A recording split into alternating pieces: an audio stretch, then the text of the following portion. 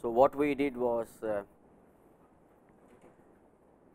we looked at a general form of a partial differential equation, then we looked at the classification in terms of linear, semi-linear, quasi-linear and non-linear. Then we have defined all these forms. Then we looked at several examples from the real life, various differential equations that we have given, they were all corresponding to those from the real life. And then we made, after giving all the examples,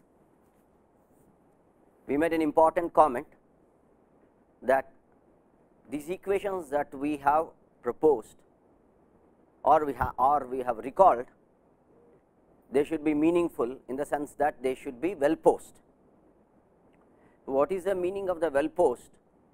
That we have recalled the way Hadamard had defined in an informal way. So, to recall that, for a PDE to be considered as a well posed model, firstly the solution of the given problem should exist, it should be unique and it should continuously depend on the given data, in the sense that if there is a small perturbation in that given data, then there should be a small perturbation in the solution should not blow up. So, this is in a very simple and an informal way the Hadamard's theory states. So, this is where we ended, and then I said that I will comment on what is called as a classical solution and what is the difficulty with the classical solution and why we have to look differently. So, these are the points which we will try to look at now. So, just to recall again, let us state again our general form of the partial differential equation that we have given.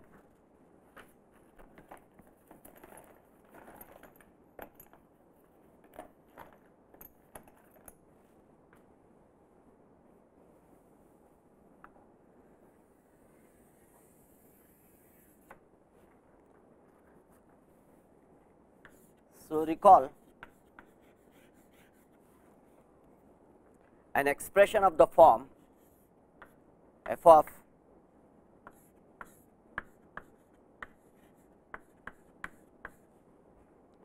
dk u of x dk minus 1 u of x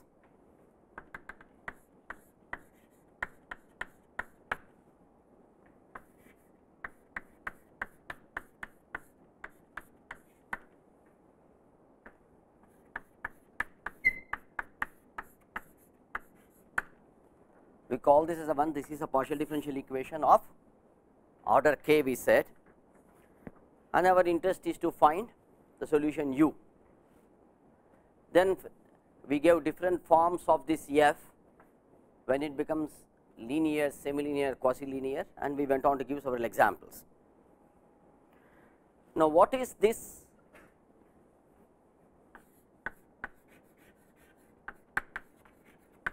classical solution? Classical solution to problem 1. What do we understand by classical solution to problem 1? Classical solution to problem 1 means that we would like to find a solution u which is an unknown, basically it is a mapping from u to r. What is this u which satisfies this equation? So, what is the requirement of this expression? This u should be k times continuously differentiable. So, highest order derivatives should be continuously differentiable, should be available, it should be continuous. So, that is a requirement. So, classically if you are trying to find a solution which is a mapping from u to r, the additional bindings on that are that not only that they should, all these derivatives up to the order k should exist and they should satisfy the given equation. So, that is what is the classical requirement of the problem. So, if you can find a u whose kth order differential which is k times differentiable and it satisfies the expression 1, then we say it is a classical solution to the given partial differential equation. In general, the problems that we deal with, real life problems, to have this kind of k times differentiability is not always possible. If you have this demand, probably it will be very difficult to get the solutions for very many practical problems, which as we have seen a class of problems, linear, semi-linear, quasi-linear. So, especially when it is going on coupled system of equations, coupled linear systems, coupled nonlinear systems. So, to get any solution for this which is going to handle all these situations is not always possible. So, it is better to come out of this very rigid framework and be slightly flexible. So, we move out from this classical framework of the solution to get some way, some meaningful, something meaningful. So, we move out from what is the classical notion and we think of what is known as the weak solutions.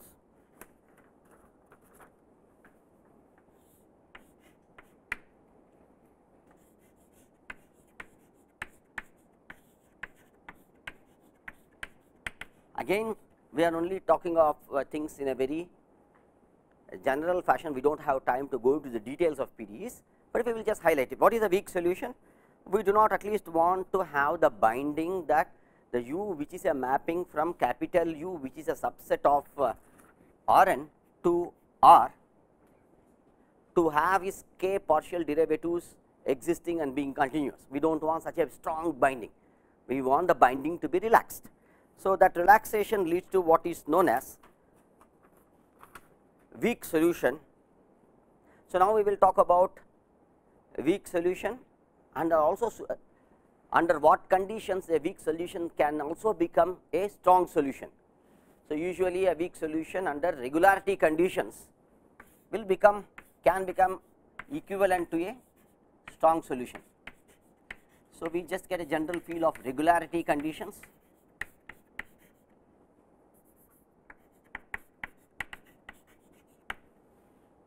So, firstly, what is the need for a weak solution? Let us consider the situation of a simple scalar conservation law. So, why weak solution?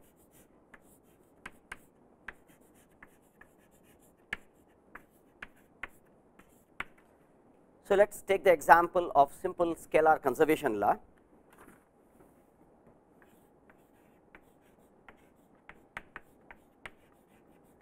So, let us consider the case of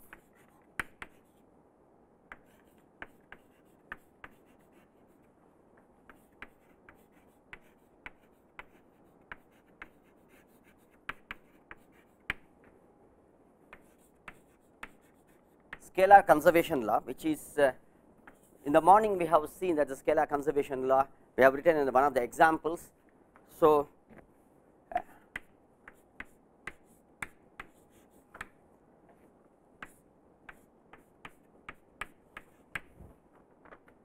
what does this PDE do? This is a partial differential equation. Let us suppose that we are looking in a 1D case. So, let us say that we are in one dimensional situation. So, where do these scalar conservations law usually occur? They usually occur in the context of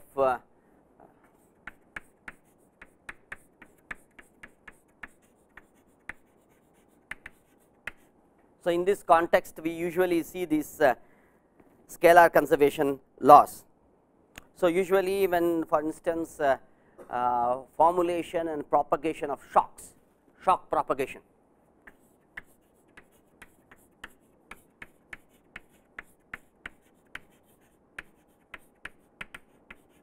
So, in the context of the shock propagation we come across these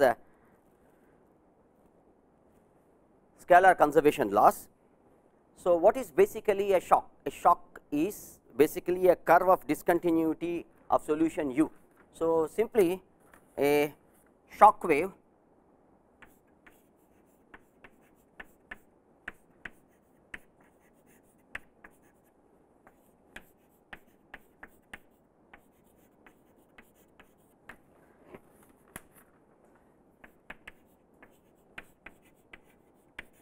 it is a curve of discontinuity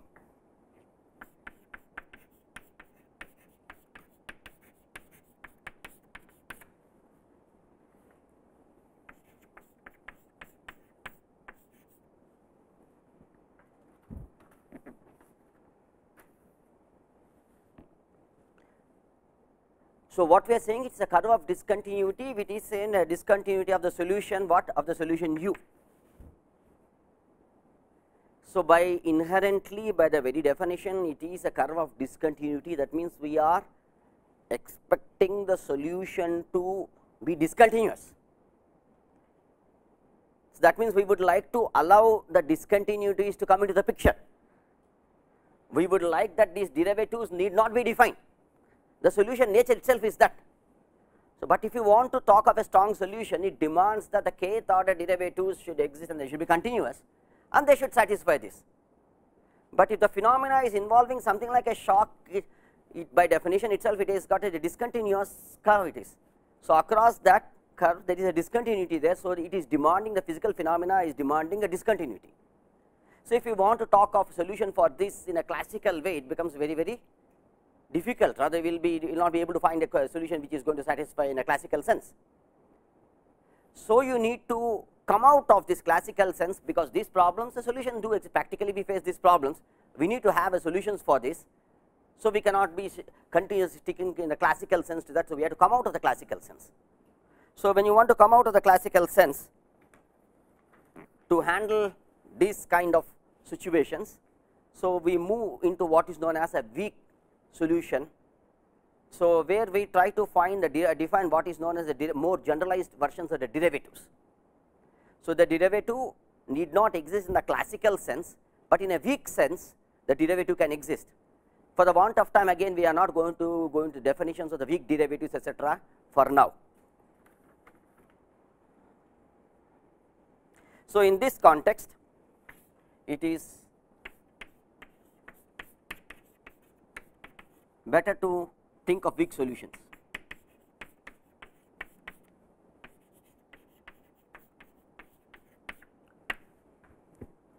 Because in a classical sense we cannot have any solution, because there is a shock. Shock means there is a discontinuity, that means solution in what? In solution. Therefore, we have to come out of it. Better to think of a weak solution, which means you are going to talk about derivatives not in a classical way, but in a weaker way. What usually you do in this context is, if you want to define a derivative in a weaker sense, what we do is we take the help of very smooth functions, we get into the integral framework, push this derivative through the integration by parts from the field variable onto a very smooth function, and we define the derivative in the weaker sense in this integral framework, which are known as distributions. That is in a distributional sense that we will define what is known as a weak derivative. So, when we actually come into the distributions and when we actually come into some basic introduction to Sobolev spaces, we will talk little more about it. Right now, I think it is a recall, maybe some of you already know it and some of you who do not know, we will anyhow get introduced to that. Now, why do we need to talk about derivatives in a weaker sense? Because we know we are facing problems, this shock propagation problem is very common. We need to find solutions for that, there are solutions for it. So, we find the solution for that in a weaker sense, right. So, if you want to talk of the existence and uniqueness, because the well-posedness says the solution should exist, solution should be unique and solution should continuously depend on the initial data. So, in this case, when there is a discontinuity because there is a shock which it is representing, how can we even talk of existence of the solution in the strong form? So, if you want to talk of existence, uniqueness, all these aspects, then we have to talk in a weaker sense. So, we come out of that problem from the strong sense. So, strong sense means the problem in its differential form as such. So, that is the strong form of the problem. So, if you talk of the classical solution is a solution for the strong form of the problem. So, if you move away from it and relax some conditions like that, I do not want this derivative to exist in this fashion, then I think you are going to move out in a classical way out and you will go into a weaker context, that will become a weak solution, which will help us to talk about existence and uniqueness of the given problem through the weak formulation, right. So, that is where we want to talk about what is the strong form of the problem and the weak form of the problem, that is where they become very important now. So, some of the difficulties, regular difficulties, we will talk about this strong form and how to get into the weak form of the problem when we actually get into the finite elements. So, in the previous session we talked about when we were dealing with the lab session, we discussed the integral form of the partial differential equation, which is a Laplace equation, right. So, it was in fact a weak formulation. The derivatives there were all defined not in the classical sense, but in the distributional sense. So, we will anyhow come back to that, what is the distributional derivatives. So, the derivative need not exist in a classical way, but still we will be able to talk about the solution for that. So, now we have an idea that there is something called as a classical solution and there is something called as a weak solution for the problem. Now, can a weak solution be as good as a strong solution? Of course, it is a weak solution. So, given a problem, instead of satisfying the given equation in a modified version which is an integral framework, so you get a weak solution. It need not be as good as a strong solution, but under certain assumptions which are known as regularity assumptions, a weak solution can become a strong solution under the regularity conditions. So, we will see all these things a little more clearly when we get into the finite element framework, where the weak solution comes and what are the regularity conditions, when does it become a strong solution. Simply let me just highlight, suppose you do integration by parts for a problem, and then what you do, you reduce the order of the derivatives and in the integral framework. But if you want to do again a repeated integration by parts to get back the strong form, you have to expect, suppose a ux, if you integrate it, integration by parts, suppose it is a v, and then if you were to push it, you will get a term ux vx plus some other term, right. Integration by parts, this is on the omega, then you will have something on the gamma or dou omega. So, if you want to get back this, you have to integrate it back. Suppose you start with this, you can get this. Suppose you start with this, you want to get back to this one, then you have to make sure that this exists. So, guaranteeing the existence of uxx starting from here is called as regularity condition. That is very simple. So, you know only ux exists, but if you assume that uxx also exists, that means you are assuming something on the smoothness of the solution. That is called as that is in a very simple language. That is a very simple way of putting that. If you want to go back, you require solution to be more regular, which means more smooth from ux. If you again do the integration by parts, you want to go back, you want to guarantee that this is, if you already know this, you can go to this, but if you start from here, you want to go back to this, you have to make sure that this exists, or at least assume, or at least justify under what condition this exists. That is what is called as regularity. So, if you can guarantee the regularity of the given solution, then you can move from here to here. So, for a given framework, we have to, what are the regularity conditions, under what conditions we can guarantee that higher order derivative exists. So, that will become the set of the theoretical results which support the existence of higher order derivatives. They become the regularity results. So, now we will talk about it more contextually. So, right now we have a PDE classification in terms of linear, non-linear, then we also know the classical and weak form of the solution, right. So, classical solution satisfies as such this, weaker form of the solution may be something like this, it satisfies this, right, not this. If a weak solution has to become a strong solution, then one has to guarantee to the regularity conditions, one can guarantee a weak solution is indeed a strong solution. Now, what are the typical difficulties that one would face while dealing with differential equations? Let us list out some typical difficulties.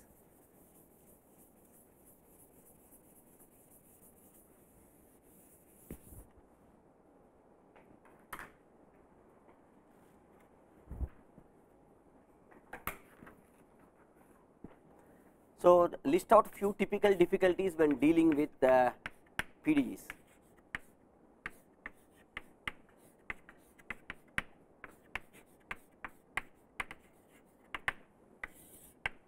So, what are the typical difficulties? So, we have already seen linear and non-linear PDEs. So, non-linear PDEs are difficult to handle than the linear PDEs. Okay, that is a typical one. So, non-linear PDEs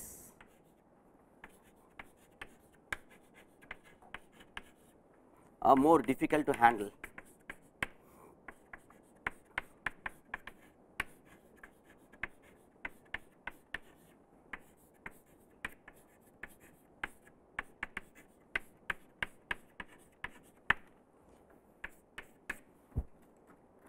So, higher order PDEs are more difficult to handle than lower order PDEs. This is a common things which we know.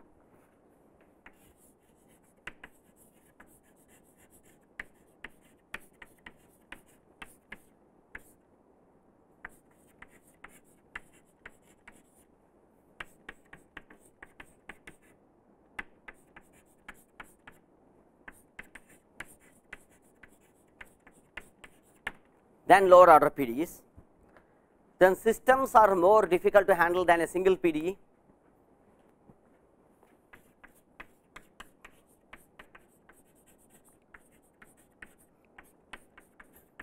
Systems are more difficult to handle.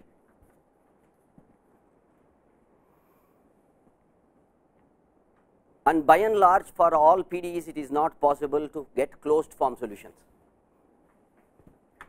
There is a luxury to have a closed form solution. If you have a closed form solution, you never would like to look at finite element method. Just solve it, and that is the best solution that you can have, right. So, to get a closed form solution is always difficult.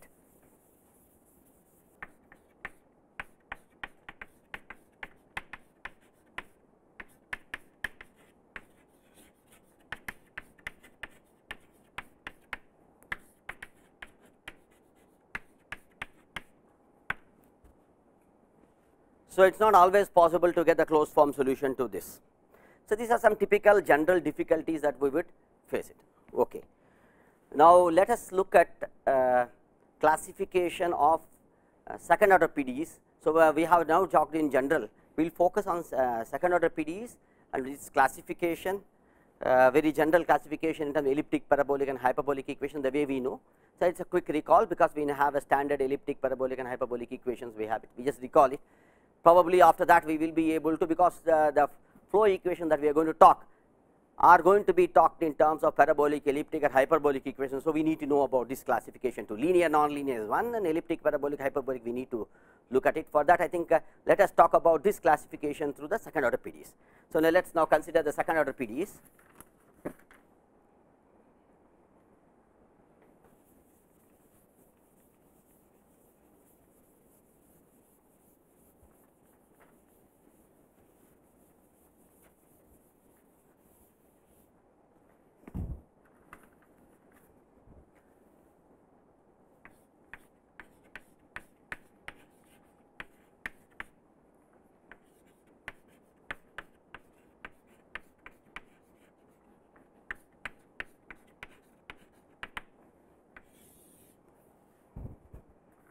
So, once again let us consider the classical form of the consider the linear PDE.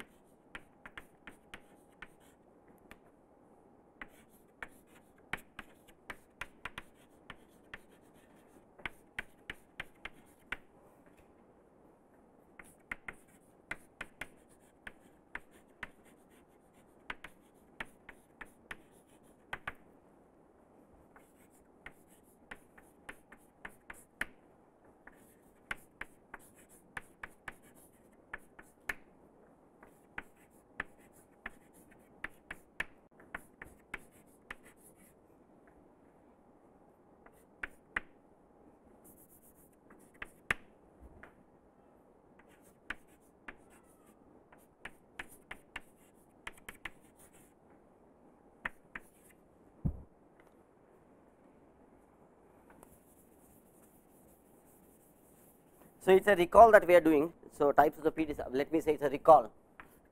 So, because we already know all this, it is a recall on this. Suppose or say if uxx, I want to define a characteristic polynomial. How do we get a characteristic polynomial? Is actually replacing all these derivatives in terms of polynomial variables there. So, uxx is formally replaced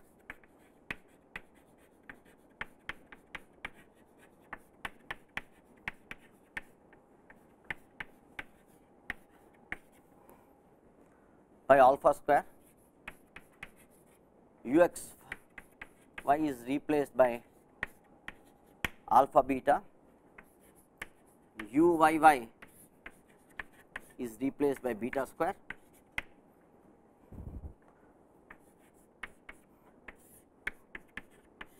is replaced by alpha,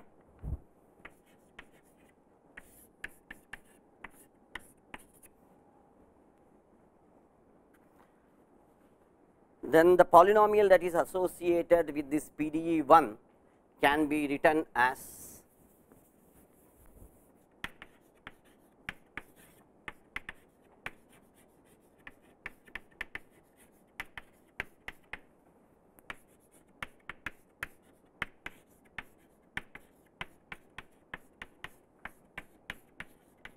so one is associated with a polynomial in terms of alpha and beta, which is given by P of alpha beta is A alpha square plus 2B alpha beta plus C beta square plus D alpha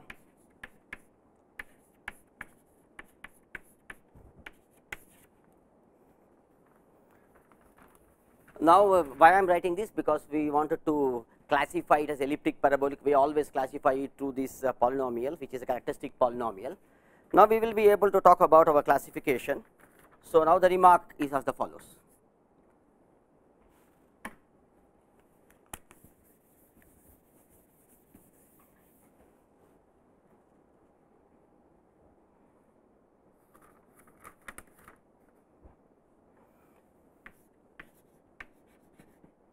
So, the remark 1 is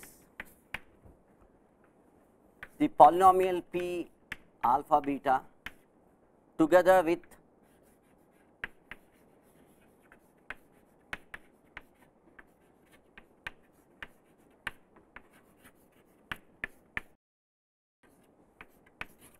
with its PD 1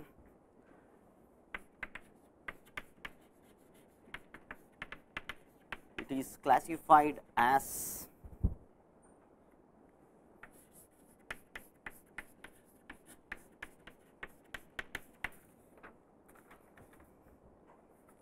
hyperbolic if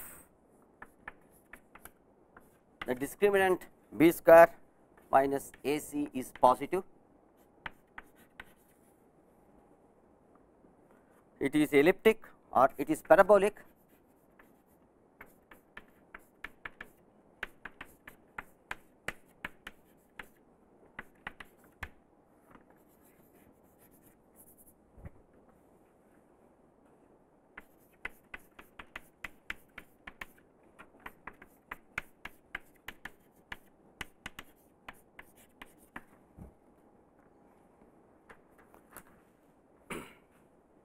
So, what is that you are noting here? This we all know all this, right, but what is that we note here? When this classification of hyperbolic, parabolic and elliptic is basically based on this discriminant.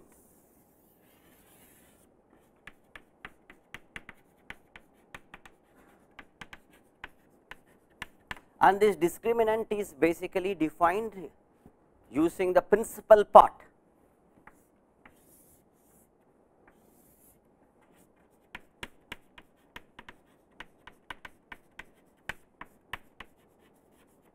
The coefficients involved in the principal part, that means the highest order derivative terms or second order terms, in this case as a degree polynomial of degree 2, all that coefficients which are involved in polynomial of degree 2, exactly the second degree coefficients are used, or otherwise these are all the coefficients which are coming up which are associated with the highest order derivatives.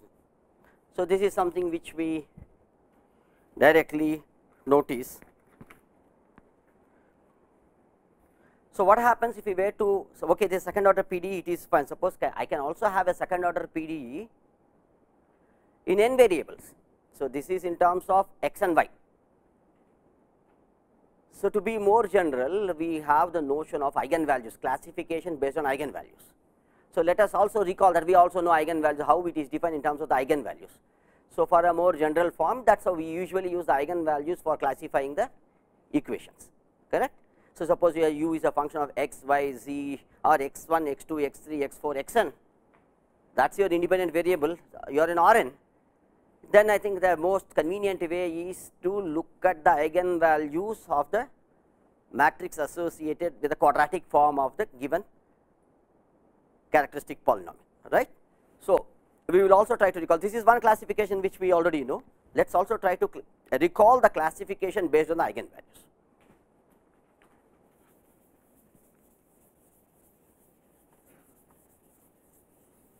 All this is important for us when we go for the fluid flow analysis, because the methodology that we are going to develop will be different for elliptic, parabolic and hyperbolic.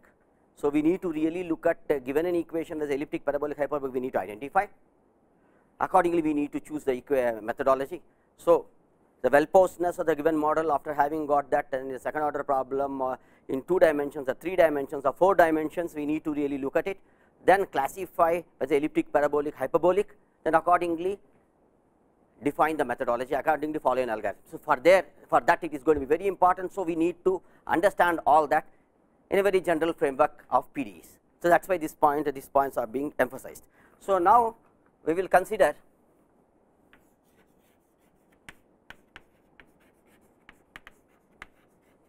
let us consider the general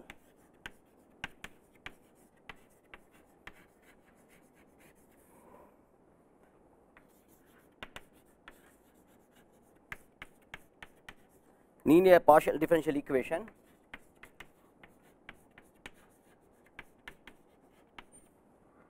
of order 2, but in n variables.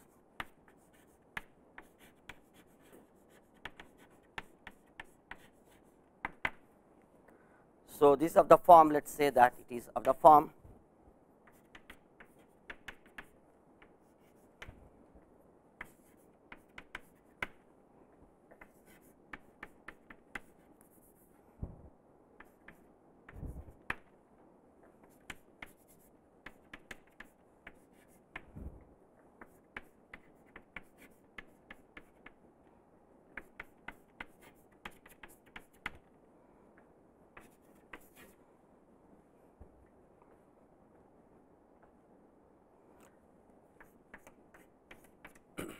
if u, this is u of x I and x j is same as u of x j and x I, then the principal part can be rearranged so that the matrix, related matrix, becomes symmetric.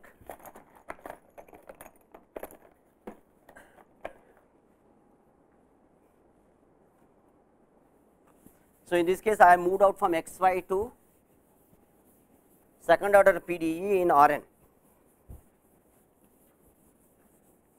So, in terms of n independent variables.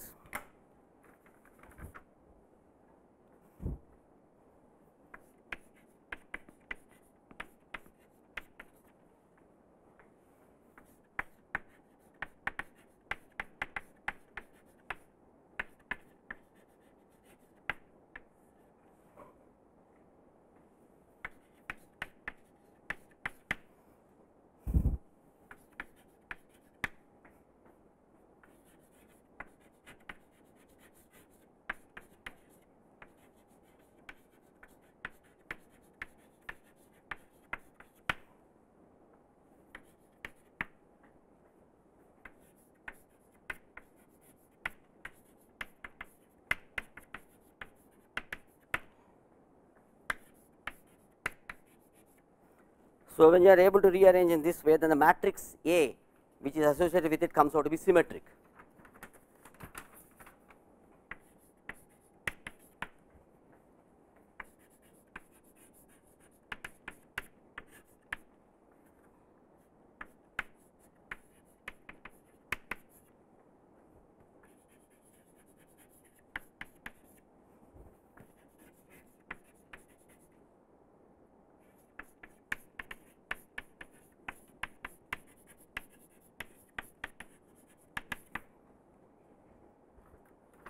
So, what is the advantage of this? Then we know from the linear algebra that a symmetric matrix of this kind has got real eigenvalues, n real eigenvalues.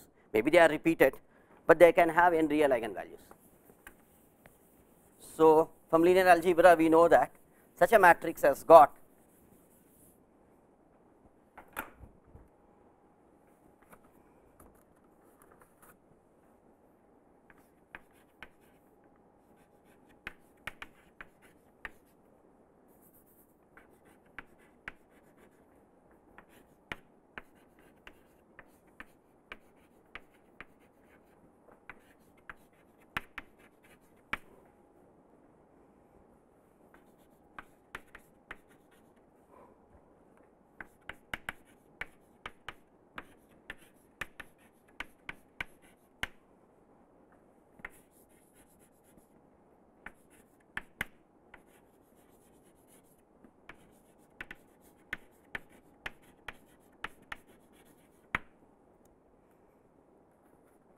and these eigenvalues are possibly the zeros of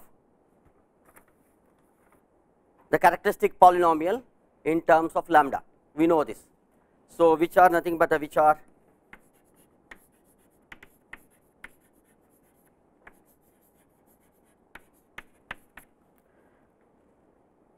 zeros of the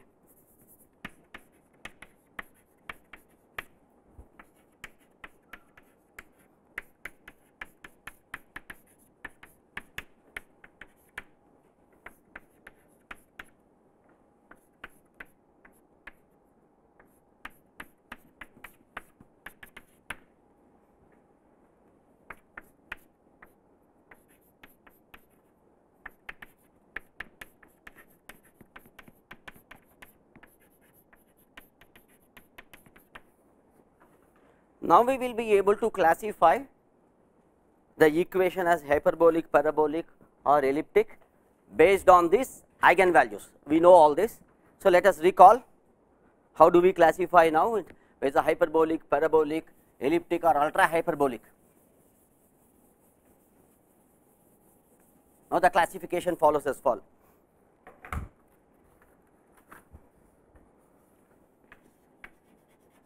So, let us suppose that P denotes the cardinality of positive eigenvalues or the number of the positive eigenvalues. Z denotes the number of 0 eigenvalues.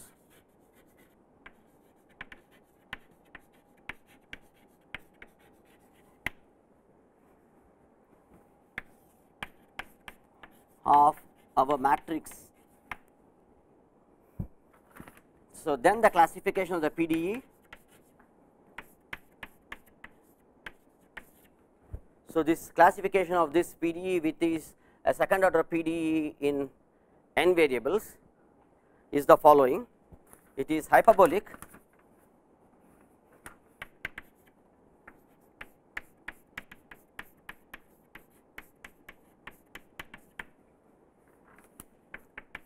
if it has 0 number of 0 eigenvalues and exactly one positive eigenvalue or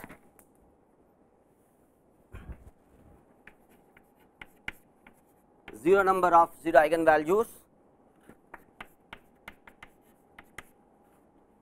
and n minus 1 number of positive eigenvalues. This is for the second order equation, this is for the nth order equation, right. If there is going to be n, if a is going to be of order n cross n, then this is what it is. If a is going to be n 2 cross 2, say, so in the 2 dimensions it is going to be in the n dimension, that is what, sorry, not second order. For the second order it is in 2 dimensions, this is in n dimensions. So, it is called parabolic.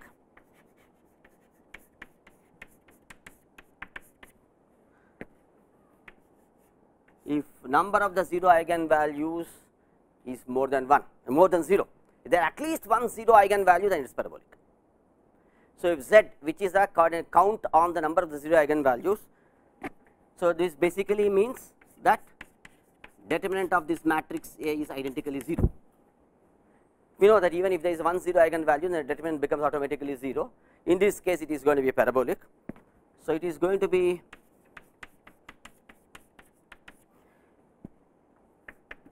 elliptic if Z is 0 and P is n, there are no 0 eigenvalues, all the eigenvalues are, all the n eigenvalues are positive, or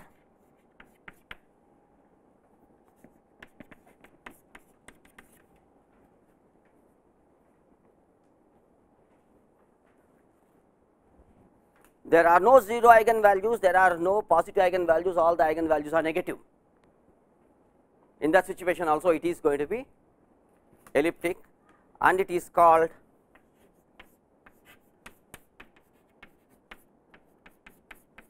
ultra hyperbolic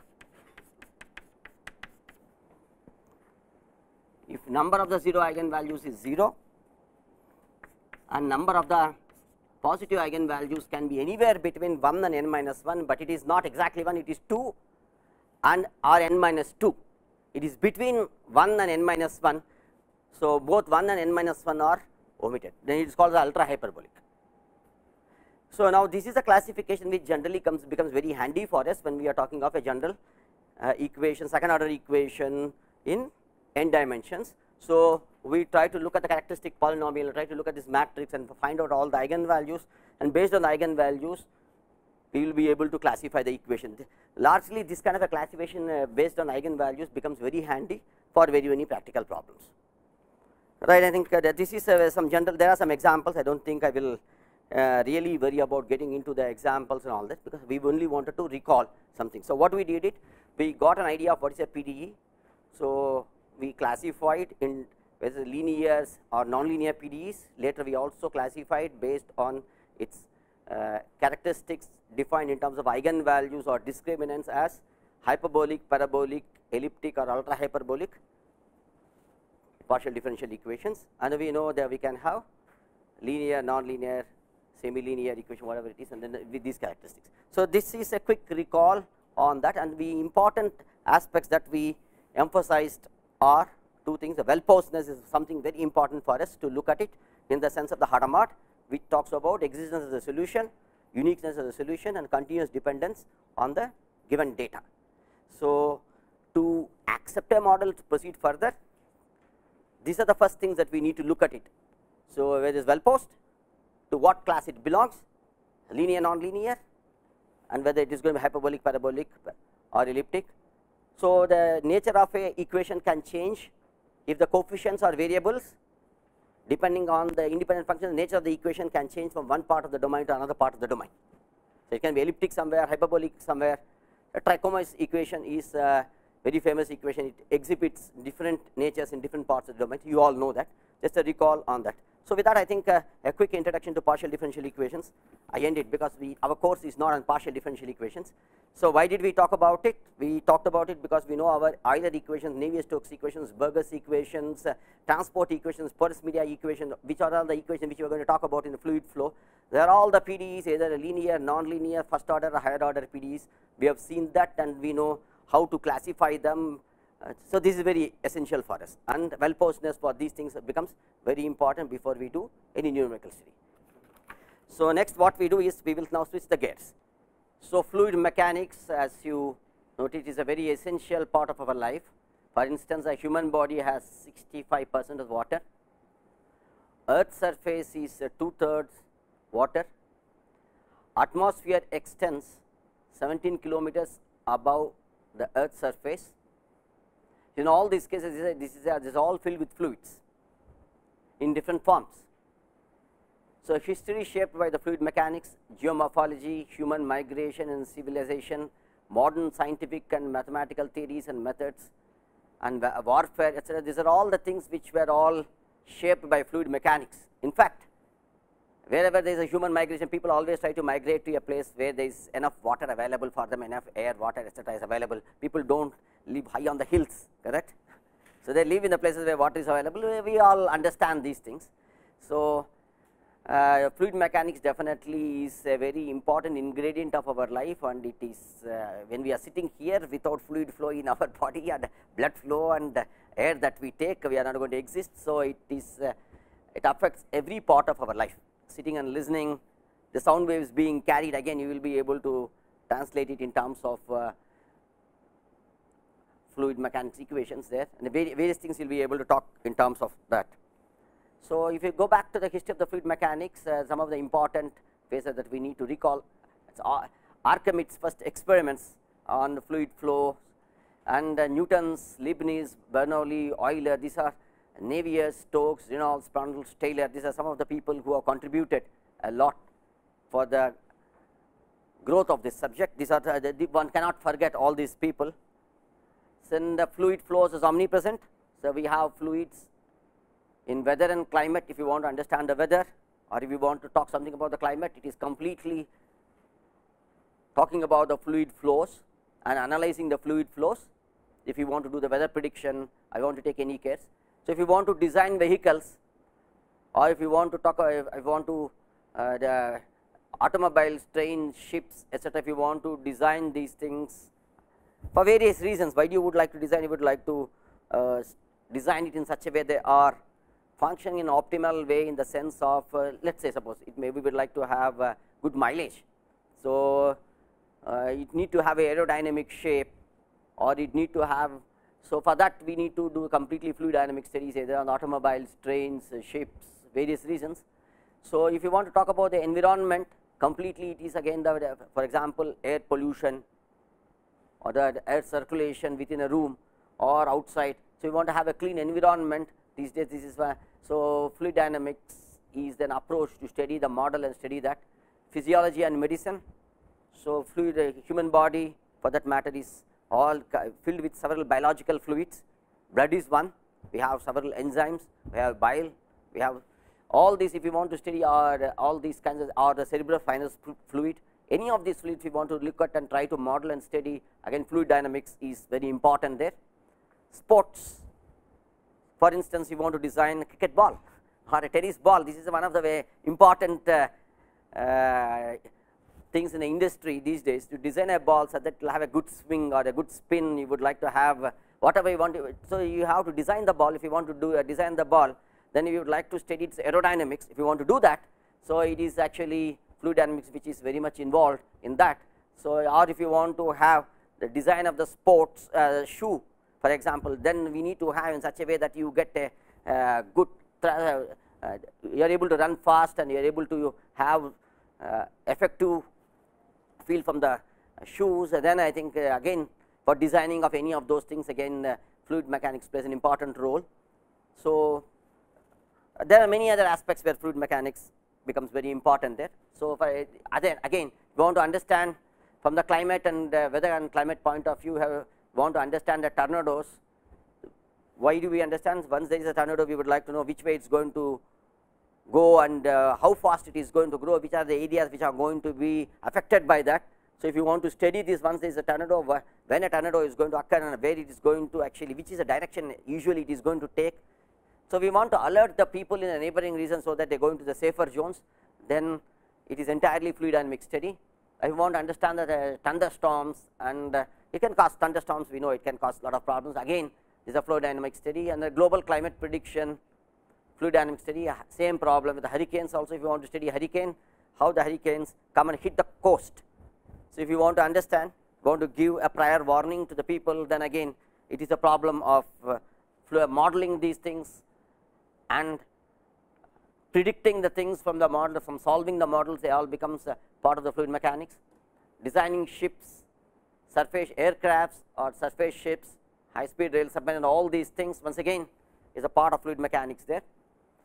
As we have said, air pollution or the river hydraulics, in all these cases, again if you want to say why do we would like to know what is the direction which is going to spread, what is the amount of the environment which is going to be affected by this, how long this is going to persist, if there is going to be any hazardous gas or a toxic gas which is going to be released from it, so one would like to be cautious. So, it will help you at least in how far an industry, usually industries are not placed within the city premises. So, it has placed quite outskirts. So, then these are all the things, how much it should be away from the central part of the city, so that I think this is not going to immediately affect the general society. Now, one will be able to talk about it once again, about talk about the river hydraulics. So, fluid dynamics becomes a means to model and talk about it. Then even if you want to devise some devices like a blood pump, which is used in heart surgery, open heart surgeries, if we want to use, we have an extracorporeal circulation, where the blood, no more, your heart is no more functional. So, you would like to circulate the blood and the blood still to keep the body functioning. So, since the heart is under, you are going to do some heart surgery, heart is no more in a normal condition. If you want to do that, then you need to have blood pump, which is going to do the work of the heart, which is going to pump, which is in the extracorporeal circulation. You want to do this, you want to devise, you want to actually design this device, then it has to, again fluid mechanics plays an important role there. So, similarly ventricular assist device, in designing this device in a way such that the blood is not really damaged, and it is also functioning nearly as if it is nearly physiological. We cannot replace exact physiological functioning, but nearly physiological. So, the damage done to the blood is minimal. Then we need to design these things. The fluid mechanics plays a very important role there. In the sports, again designing all these vehicles, as water sports or cycling or offshore racing, auto racing, surfing, and all these things, fluid mechanics becomes very important. There are a lot of competitions in designing these things, because so we know it is important how this has to be designed. This cycle has to be designed in a way that it is going to really have less drag forces, and you are going to have a good amount of thrust, and it is going to be effective in terms of cycling, and you should have a very good exercise for your legs and so on and so forth. Then all fluid mechanics plays an important role in designing these things. So, fluids engineering in reality is fluids engineering, the components and idealized, and fluids engineering or the fluid flow analysis can be looked in three different ways: analytical fluid mechanics, experimental fluid mechanics, and computational fluid mechanics. So, what we will do is we just quickly, what is analytical, what is experimental, what is computational. We just have a quick look at these three things, and what we are going to look is going to be only one aspect, that is going to be the computational aspect. So, we need to look at the experimental aspect, we need to look at the analytical aspect, which there are the other components, but we are not going to really touch upon those things. So, firstly analytical fluid mechanics. Analytical fluid mechanics, what we do is we have the entire flow situation is modeled in terms of the mathematical equations. So, what these mathematical equations are supposed to do? These mathematical equations are supposed to model the physics, which is a various interplay between the various forces. That is exactly modeled by these equations. So, usually you use conservation laws for modeling this, they obey some conservation laws. You need to take into account these conservation laws, and you come up with the equations which are satisfying these conservation laws, at the same time describing the physical situation. So, for that, to come up with this equation, there will be essentially different approaches. One can use a control volume approach, or one can use a differential analysis approach. I suppose you know in the derivation of these equations, one use a control volume approach or the differential element approach. Then once we have this, so we have a mathematical representation for a given flow situation, then we can solve these equations. So, we can have exact solutions, but these exact solutions are what? This is a closed form solutions. The closed form solutions, as we know, as we already commented when we were talking about the partial differential equations. So, it is only for a very limited set of equations we can have the luxury of having a closed form solution, largely because the geometries are either simple or the equations are linear, then it is possible for us to have a closed form solution. Otherwise, it is going to be very difficult for us. But in the case of analytical fluid mechanics, we always look for these kind of a closed form solutions. Either we get it in a closed form. If we are not able to get a closed form solutions, then we at least we get some approximate solutions for practical applications. We introduce some approximations, maybe you get a similarity solution, or we may get a perturbation solution and things like that. So, so we use while defining this, we use some empirical relations using experimental fluid dynamics data. So, maybe use those data and then fit it and try to get some kind of a solution there. So, the simple sample for the analytical fluid dynamics, let us say that we are trying to analyze a flow in a laminar flow in a pipe, right. That is a pipe and there is a laminar flow, and let us suppose there are some governing parameters, non-dimensional parameters. We all know that what are these non-dimensional parameters. For instance, it is a Reynolds number, it is a ratio of the inviscid forces to the viscous forces that you have there. In the case when the Reynolds number, so you know this is the inertial forces, which is having the initial term u there, rho is the density, and d is the diameter of this parallel pipe, and rho u d by mu, that is the Reynolds number. And if the Reynolds number, so the rho is the density and mu is the coefficient of viscosity there, and based on, and u is the typical velocity. So, what we, this Reynolds number, if it is less than 2000, then this is the kind of the scenario that we have it here. So, what we do is, the given equations under the assumptions of that this is a laminar flow can be simplified, and one can get a simplified solution like this. Once we have a simplified equation, see in this case it is a steady state flow, this is knocked out, and this is the flow does not vary in the x direction, because you have, so that this is knocked out. Then what you have is there is only a variation in this, then the simplified equation has got only two terms, and the gravitational forces are neglected on this. Then we get a simplified differential equation, and we have the luxury of having a closed form solution. So, you integrate it out and you have a luxury of having a closed form solution. Once you have a closed form solution, what is it talking? It is talking about the velocity u, which is a function of r alone, right. So, that is a closed form solution, and then based on which one will be able to talk about various post processing quantities like friction factor, and then head loss, and one will be able to talk, and this is a solution profile that one can have. This is a simple situation where we can have the luxury of having a closed form solution. So, to get this closed form solution, again some more details here, I mean we will skip these details. So, in this case when we have this, we have to get into a non-dimensional form. So, the non-dimensional form, we introduce non-dimensional parameters. So, you have a dimensional quantity divided by you have here typical velocities u star, and then this is a non-dimensional u, because the dimension of u and dimension of u is cancelled out. Similarly, the non-dimensional y, which is y plus, which is written as. So, you have a non-dimensional terms defined there, and you can come up with the in this case what we are looking at is, we are basically looking at turbulent flow in a smooth pipe. So, you are having some 3-layer concepts here, and using this 3-layer concepts, sublayer, laminar sublayer, overlap sublayer, and outlayer, these 3 things are defined in this situation. I think let us not get into the details of this, we just wanted to have some idea about analytical fluid mechanics. One can handle turbulent flow in a smooth pipe, one can also have a turbulent flow in a rough pipe, one can think of these things, and once again this flow is categorized in terms of inner layer, outer layer, and overlap layer. So, let us not worry about this. So, now let's look at what is known as the experimental fluid dynamics. In the experimental fluid dynamics, once we said the analytical fluid dynamics, we have a mathematical model, we have a closed form solution for that.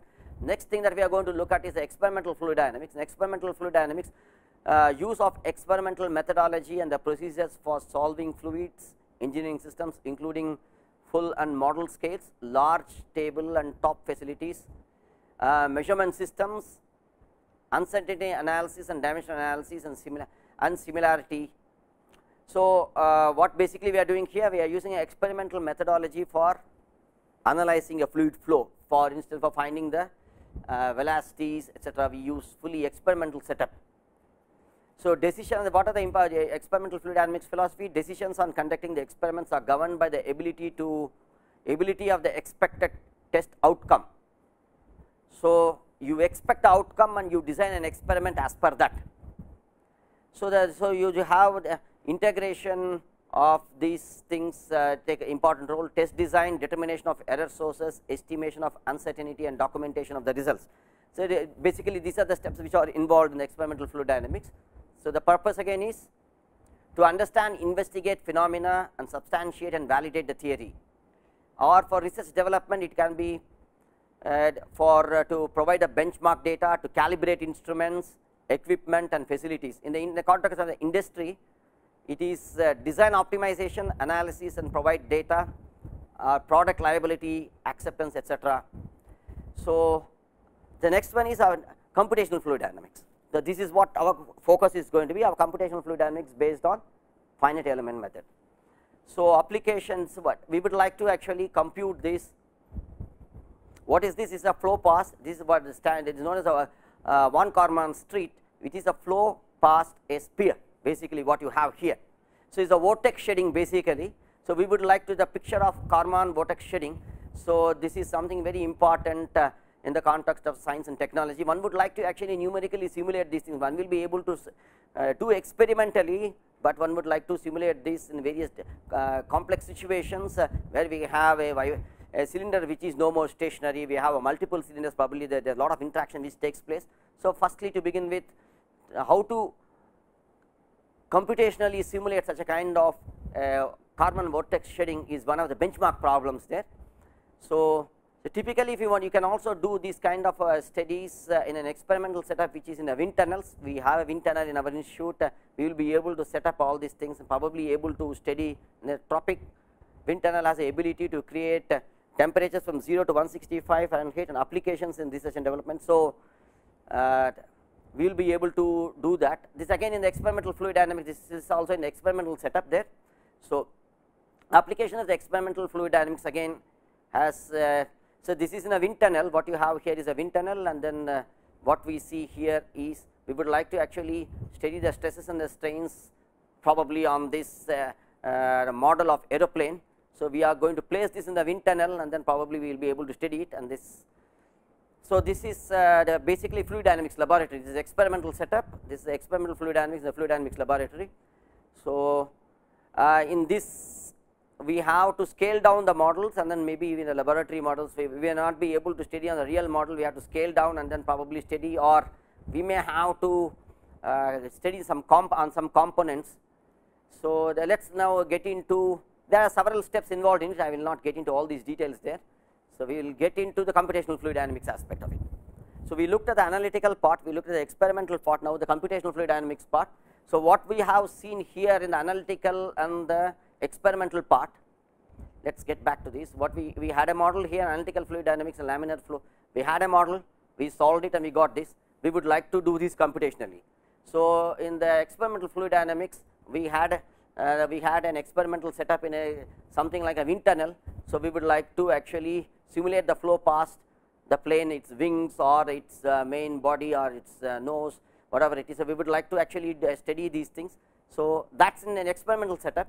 If you want to actually do in a computational setup, we are going to completely move into using computer as a tool. Computational fluid dynamics is the use of computational methods for solving fluids engineering systems, including modeling, which basically calls for mathematical and mathematics and physics.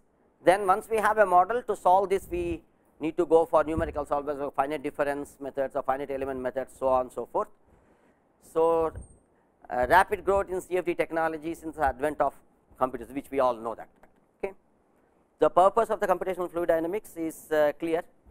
The objective is to model the continuous fluids with partial differential equations and to discretize the PDEs into an algebra problem, solve it, validate it, achieve the simulation based on design. So, simulation of a physical fluid phenomena that are difficult to be measured by experiments. So, this is where if it is very difficult to design an experiment and measure, one resorts to computational fluid dynamics approach. So, we will be able to use full scale simulations here. So, scale simulations can be carried out in this case, whereas in the laboratory situation maybe you have to really use dimensional analysis and scale it down. So, if you want to handle the situation which are hazardous, a laboratory situation becomes very difficult. For example, if you want to simulate explosions or radiations or pollution, then it is very difficult to carry out experiments, rather it is hazardous to carry out experiments. In that case, we resort to computational fluid dynamics. So, if you want to understand the physics related for weather prediction or planetary motion and stellar evolution, CFD seems to be the way out. So, what are the ingredients in the CFD? So, firstly the mathematical physical problem formulation of the fluid engineering system. So, we need to have a mathematical model. So, mathematical model consists of governing equations. Governing equations can be Navier-Stokes equations, which is basically talking about conservation of momentum and conservation of mass in terms of continuity equation, and we have a pressure Poisson equation, energy equation, ideal gas equation, equations related to chemical reaction, multiphase flows, the Rayleigh equation, or we can have a turbulent flow models like RANS, LES or DES. So, these are all the mathematical models which is going to be the first part.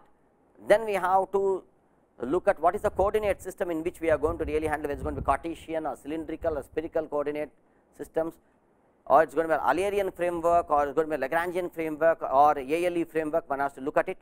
Once we have decided all these things, to close this we need to have initial and the boundary conditions. Then we also need to define the flow conditions. So, geometric approximation, domain, Reynolds number, Mach number, etc., all these things will get into the so called modeling. This becomes a very important step in the pre-processing. Once we have all these things, then we go about simulating the flow. So, this is a flow past an airfoil which is at angled in some position in some angle there. Sorry, this is a free surface animation for a ship, not for the airfoil. Free surface animation for ship in regular waves, that is what you have seen. So, in this case we need to have a model flow past this, and then we need a model, as we have seen here. We need methodologies for handling this. So, we will get into the details. Finally, when we use a freeform, maybe we will be able to handle all this, and these are some snapshots of. So, what is this? This exactly we are saying unsteady RANS simulation, the free roll decay motion. I think this is a decay motion, yes. So, in this case what we are having, LES turbulent jet back wall shows a slice of dissipation, and okay, there is something to do with the turbulent flow mechanics here. So, this is basically the vortex setting which is captured in the 3 dimensions. So, if you want to do this, maybe we need to have a appropriate model. It could be something like LES model or DES model. One of these models, probably one has to use sophisticated models to come up with this kind of simulations there. So, we will look at these kind of to obtain these kind of results. One need to have numerical methods. So, for instance, it will be finite difference methods. Probably we will have a quick look tomorrow, or finite volume method. Then we have already seen that we are never going to look at a continuous domain. We are going to discretize this. So, we need to have a grid generation. We already have looked at what it means to generate a grid. In fact, we will now I think you have freeform software. With that you may be able to generate this kind of a grid. I have already given you an example where you have this kind of spikes coming up. So, you may be able to do it. Once we have this, then we have a discrete representation of the problem. Then we go for solvers. So, why do we need solvers? We have already seen that given PDE system is reduced in algebraic equation system, then we can go for direct solvers, iterative solvers. So, basically direct solvers are Gaussian elimination, LU decomposition. Iterative solvers could be Jacobi, Gauss Seidel, so on and so forth. So, the basic steps involved in the CFD process is geometry, then go for the physics, mesh, solve, report, and post process, and these are the various steps which are involved in it. So, I think we will not get into detail, just for you to give a overlook on just a quick feel about what it is fluid mechanics and what is computational fluid dynamics. We have just seen it. There are several commercial softwares. At the moment we will not be interested in this. We are going to use freeform. So, what did we look at it very quickly? We glanced at what is known as analytical fluid mechanics, experimental fluid mechanics, and computational fluid mechanics. So, for all these things, the basic thing is for analytical and computational fluid mechanics, the basic, very important basic thing is a fluid flow model. So, this fluid flow model, how are we going to have it? We are going to have a derivation. We will consider the simple situation of potential flow. We will try to derive this. For other things, we will quickly recall.